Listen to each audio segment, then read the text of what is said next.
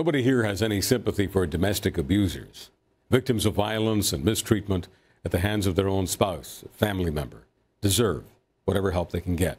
Nobody deserves to live with that kind of pain. But we have doubts about Nicole Doucette of Nova Scotia, caught in a sting operation by the Mounties, attempting to hire a hitman to kill her husband, Michael Ryan. And her interaction with the undercover cop was all caught on camera. I need the job done. Yeah. Need it done this weekend. You just want them whacked. Sometimes, I'm just saying, in my business, sometimes people want messages sent, sometimes they want certain things done to the body, right? But in this case, right, you just want them whacked.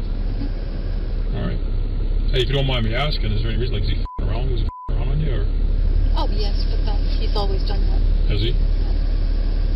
So that wasn't a big deal. No? So you're officially married? You're still married to him? Yeah. Oh, so this might work out very good for you. If something were to happen to him. Huh? Maybe a bit of a tragedy. It would. Any beatings? Like, did he beat you or anything? Ever laid a hand on you? No. The video evidence is undeniable, but was she convicted of conspiracy to commit murder? Not even close. She gave the battered woman defense, and Nova Scotia Supreme Court Justice David Farrar ate it up, acquitted her on the premise that she had no other option. She said she feared her abusive husband, that controlling Michael Ryan abused her, apparently pointing a gun at her head on several occasions and regularly uttering threats. But without any real evidence, her claims have never been substantiated. Yet the judge took her for her word, just her word, declaring that any reasonable person would have done the same. The case went all the way to the Supreme Court of Canada, which struck down the acquittal and, in an unusual move, ordered a stay of proceedings, meaning Ms. Doucette can't be tried again. Throughout all this, Michael Ryan was never given a chance to give his side of the story because the Crown and the Supreme Court felt it wasn't necessary. Again, video evidence of her attempting to hire a killer. In the video, she even seems fine with Michael Ryan's girlfriend getting killed as collateral damage, stacking up against her unsubstantiated claims of abuse. Does any of this seem reasonable to you? For more, let's go to crime specialist Ross McLean in Toronto. Okay, Ross, we got a hornet's nest here. The judge, I presume, got to see the same videotape that our viewers saw tonight. Yes, but you're absolutely right in the way you framed up this trial and how it turned out, Charles. But there's a lot that we don't know that doesn't make sense in this. And I know that some people have called for an inquiry into how this whole case was handled. And I think that's probably a good idea, Charles. Okay, so a judge in today's Canada does not require evidence, right? On certain cases, evidence is not necessary. Somebody gives her, somebody who stands accused of a heinous crime and could go away for a long time, who has all the incentive in the world to tell a tale, to spin a yarn, spins one, and the judge says, well, I mean, this is much too serious for me to look any further. I've just got to take her word. I mean, that to the ordinary Canadian viewer doesn't make any sense. Yeah, there's something that's strange about this one right from the start, and it's where we really need to look at the oversight of the courts. And the law, of course, works in strange ways. Let me tell you a few things that I see are troubling with this, Charles. Number one, the first out investigation of what the domestic abuse either was or wasn't. There was no mention of that throughout the trial by the RCMP. There was no mention of that by the Crown Attorney. They had the husband, who supposedly she accused of abusing, but he says now he never touched her, waiting to testify, but they never called him to testify.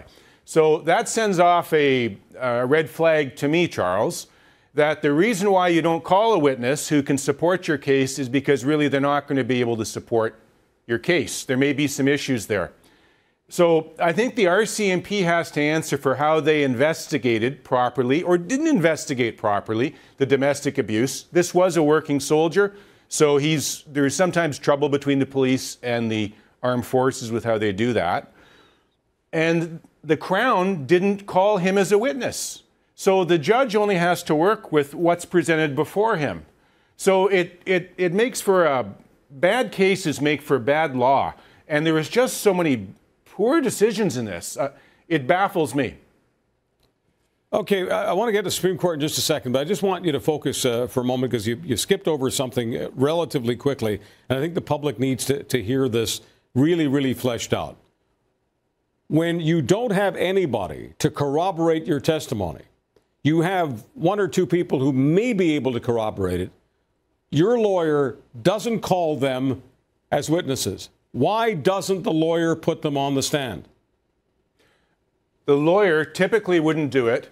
Well, either because they're foolish in the way they're doing it, or they're trying to protect something. Because once you put that witness up, they're open to be exposed for any lies they may have told or misdeeds or some such thing. But the way the law works, if the Crown makes what's called a prima facie case, meaning they give enough evidence that without any rebuttal evidence, you could be convicted, and there is no rebuttal evidence, you'll get convicted. So somewhere something was missing in the way that the Crown brought this case forward. But I'm always suspicious when there's no witness to corroborate, or there may be, but the lawyer is choosing not to put them on, because most of the time, it seems to me, based on my own experience, that happens because they don't believe that witness could withstand withering cross-examination from the other lawyer. And either the character of the witness is destroyed or the facts become less than the facts. Correct. So that's where we're sitting because we don't have the evidence as to what happened. So, we saw this as well out on the East Coast there with the Rehtaeh Parsons case, where there was questions about how the initial investigations were done. We're seeing it in Toronto with the Laura Babcock who's missing and perhaps a homicide victim of Della Millard, where there might have been a poor primary investigation to put all the evidence there. So we need to have good primary investigations, but these Crowns have to do a better job of being more accountable.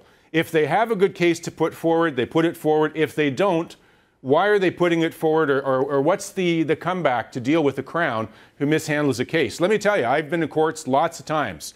You don't often find justice in courts. You find a legal system. It's not always fair to the participants, as her husband found out. Ross, I need 30 seconds here because I still have to deal with the Supreme Court. So would you give me 30 seconds on explaining how the Supreme Court behaved? The Supreme Court totally punted on this one. They decided to make no decision because they didn't want to go in and clarify this.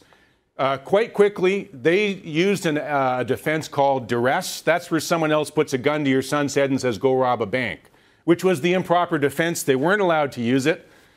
The courts somehow accepted it, even though it's a totally improper defense. And the Supreme Court said, well, let's just not try this anymore. Let's let it go. Almost like they didn't want it to be investigated again. Something is strange about how this one was wrapped up, Charles. Ross McLean, thanks very much for your help, as always. Tough case. Appreciate it very much. Ross McLean, crime specialist for Sun News Network.